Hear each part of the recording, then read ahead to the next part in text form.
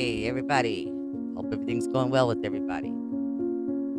Y'all remember my online friend, Nikki, that we had first met back in late 2018. You can see here we had many conversations. Here is when we first talked on the phone for a little over an hour or whatnot. And through the years, how we've, exchanged information back and forth.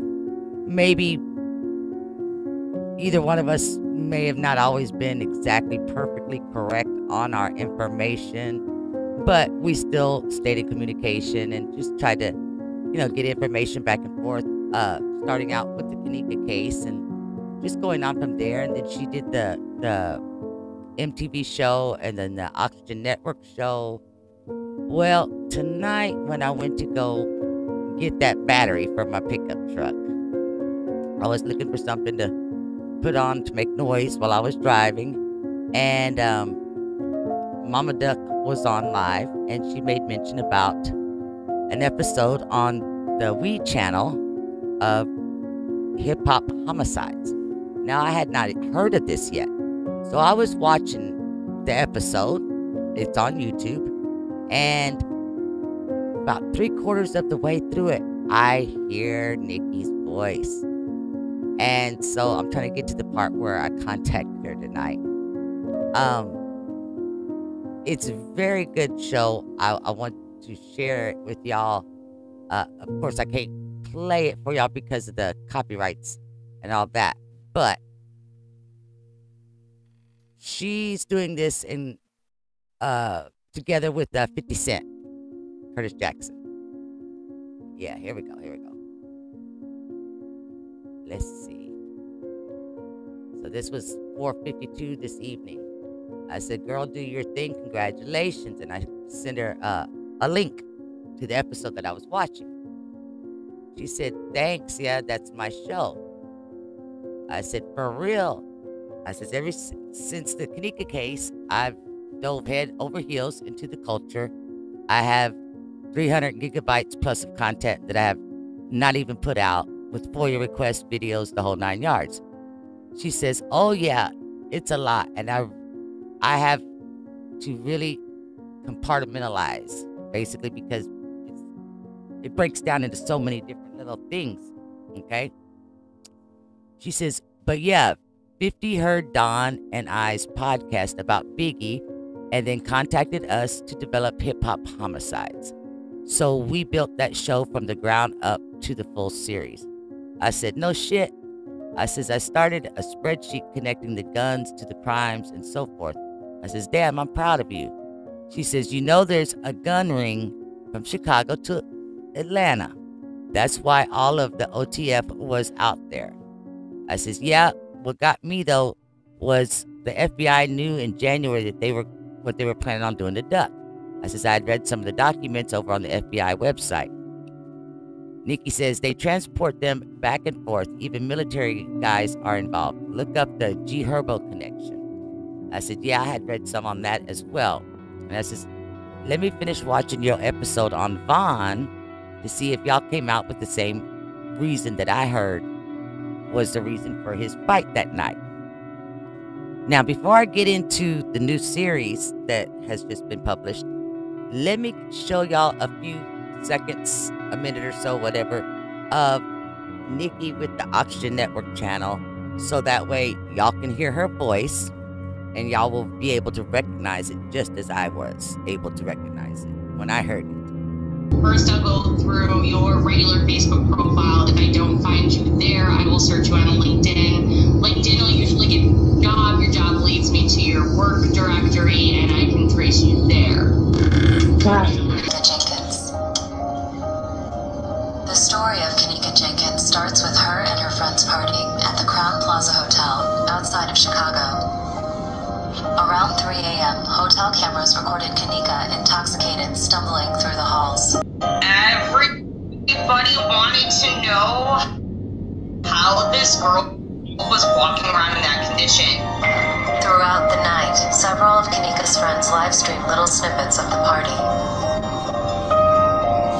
The problem with the Kanika case, quite simply came down to a statement from a local activist that was taken out of context. So an activist came along to help the family, and inadvertently he mentioned that there was footage of her going into the freezer. However, there was no security footage above the freezer. And I think from there is when the conspiracy theories just started.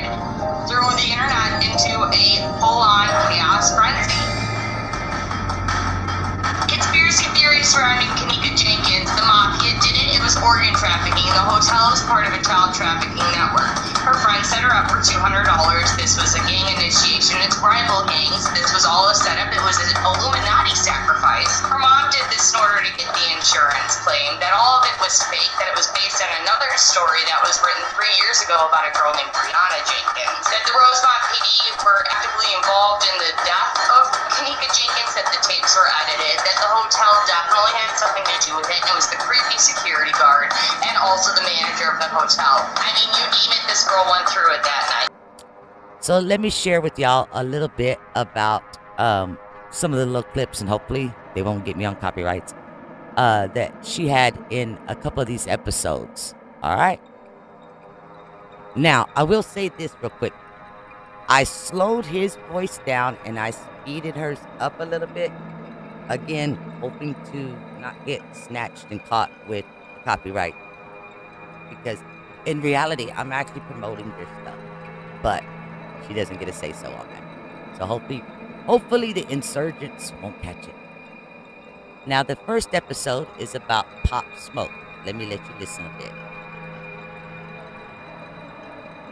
Hello.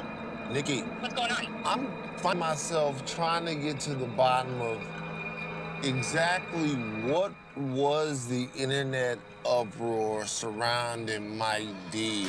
People knew that Pop Smoke and Mike D were the best of friends, where one was, the other was right next to him.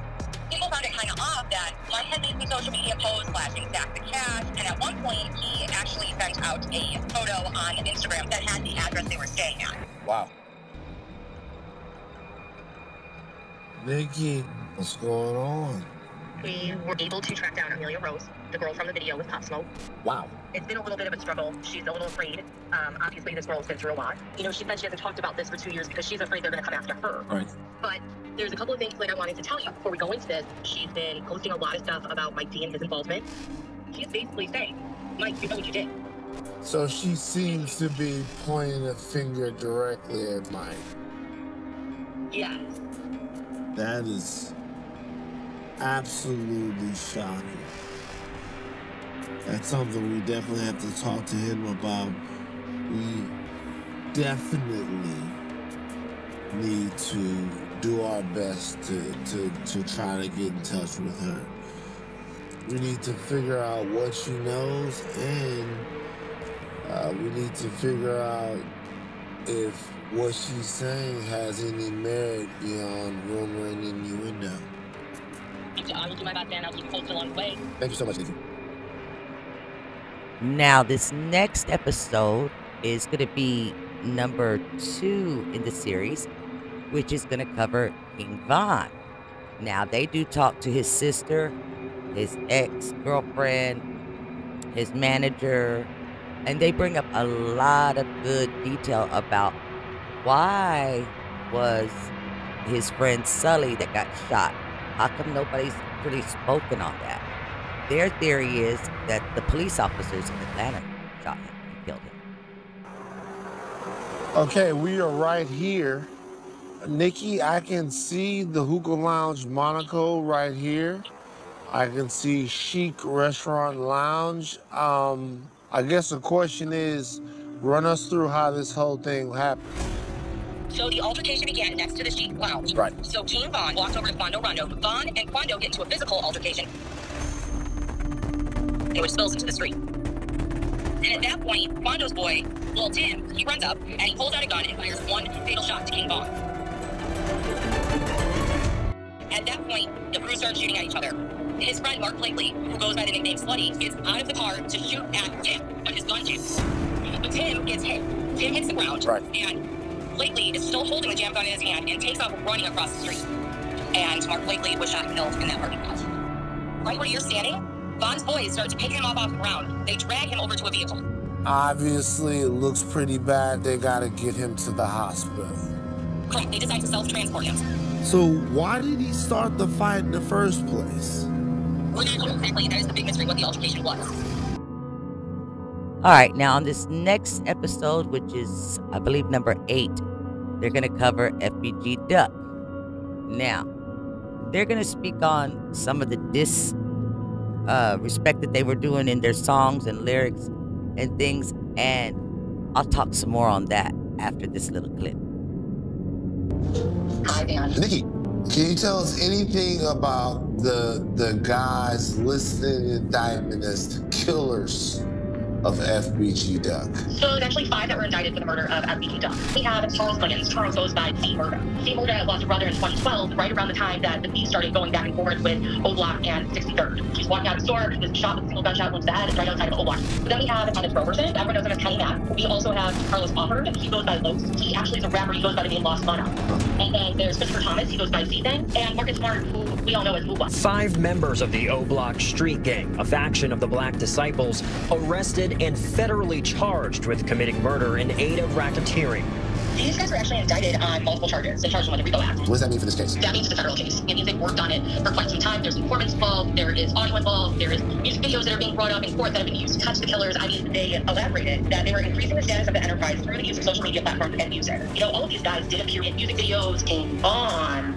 Wow, they're making a connection between what we're hearing in the music and furtherance of a criminal conspiracy. Correct. Okay, where you saw me put that insert, I said this part right here about Charles Liggins. She said his brother got shot back in 2012 from across the street. Here is insert from a diss song about the ops. But I just took the one part about his brother, which is Sherrod Liggins. And I slowed it way down and I put the caption so you can understand what they're saying, because no, they don't enunciate their words very clearly. Some folks call them mumble rappers. Some of them are, some of them aren't. These happen to be so. I got his ass stacked. They hit his ass and his neck. Shake them like they the dead. Alright, now before we can find out about Sherrod Liggins, who's from Oblock, that was Wick City at the time, we're going to have to go back in time. So what y'all are fixing to find out about is the definition of the butterfly effect. Some people call it a domino effect. But let me take you on a little journey, catch a little education on how things really go in Chicago. Alright. Before I take y'all on this journey, let me just say this. This information comes mostly from police reports done by FOIA request. Other information comes from social media. Everything's alleged, even if it is in the police reports. I'll just say it like that. And for any of the negativity thought process of why is this out-of-towner woman, whatever, speaking on these things? Well, let me just put it like this. Didn't I just prove who people still come to get information, regardless of their location, their gender, or their skin color?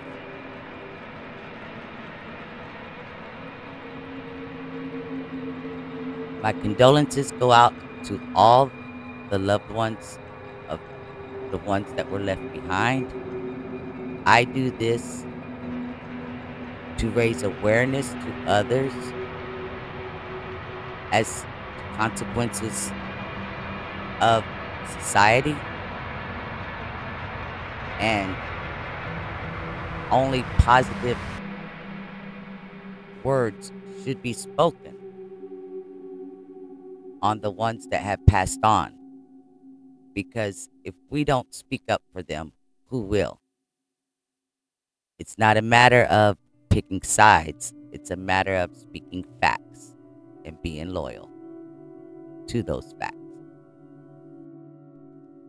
Now, most of the time when we hear the story of the history between Oblock and STL EBT, we hear that the beef started with Tuka. So I'm going to give you just a really brief clip on Tuka. But just know, the beef was there way before then. Alright, this article is from January the 13th of 2011. Wait, let me let her talk. 15-year-old Chanel Gregory was shot in the 500 block of East 63rd Street. The boy was on the street when a suspect got out of a vehicle and shot him multiple times. That gunman got back into the car and fled west on 63rd. Police say Gregory was dead on the scene. The incident is possibly gang-related. No one is in custody. Lisa Fielding, News Radio 780, WPBM. Says the police said the boy and two other people were waiting for the westbound 63rd Street bus when the gunman walked up and asked everyone if there was another bus coming. He then walked behind the bus shelter, pulled a silver handgun, and shot Gregory once. The boy staggered to a nearby trash can where the gunman shot him 3 more times in the back. He was dead on the scene when the ambulance arrived. Nobody else was injured. An autopsy of Gregory, who lived at the 5200 block of South Calumet Avenue, is scheduled for that Thursday, the medical examiner said. Well, I don't think they needed an autopsy, but okay. Now, on the Oblock, we must discuss Wick City first, which includes Odie Perry, Reese, aka Rara, Sheroyd, T-Roy, and King Von. To understand how the transition came about and how the old beefs were inherited. Now, before we can even speak on Reese or Sheroyd, we got to go back a little bit further. Before it was Oblock, it was Wick City. The 3 eyes is for the tray, wild, insane, crazy. Oblock is a black disciple set, originally called Parkway Gardens, located on the 6400 block of South King Drive, also known as one of the most dangerous blocks in the country. Oblock was named after the member Odie Perry, who was murdered back in 2011. Oblock is also known as Wick City, Toontown, Keto World, Troy Squad, Whitey Gang, Mona Gang, Stretch Gang, City of Heck, and Get Back Gang, named after fallen members from Wick City, Oblock. Oblock is clicked up with the 600, where they go by the name OB600. They also align with Lamron, which is 300, and 400 East Drive. Back in the early 1900s, the area of Parkway Gardens was actually a huge amusement park named White City, which opened in 1905, which was very successful but closed in 1933 after a fire would burn down almost the entire park, causing thousands of dollars in damage. In the early 1950s, a 35-building complex named as Parkway Gardens was built around the same area White City was and is now famously known as Oblock. Now, in some other videos, I will go more into detail about Oblock and the members and how their lives have turned out. But for now, we're going to jump over to STL EBT. Now, in actually going back into the history, we would be going back to the sets that we know as STL EBT. Now, way back in history, before even the 2000s, STL was known as Boss City and EBT was known as Murderville. STL wasn't really that popular in Chicago back then and was actually not that of a dangerous gang, unlike the EBT, which was known for their dangerous shooters who would rob other gang members that they were beefing with and also kill them. EBT stands for Everybody Trapping. STL is for St. Lawrence Avenue. For me, the most interesting thing is how EBT started out so large and strong, and now they had a role reversal to where it's all STL, Jaro City, and Taekwon World. Very few EBT members are even left. Now I'm going to go ahead and end this one here, and I will come back and go into more greater detail about different details on each one of these sets. Hope you enjoy it. Please like, share, subscribe, leave a comment below. Let me know what your thoughts are. Any questions, I'll see if I can get the answers if I don't already have them. Again, condolences to all the loved ones who've been left behind.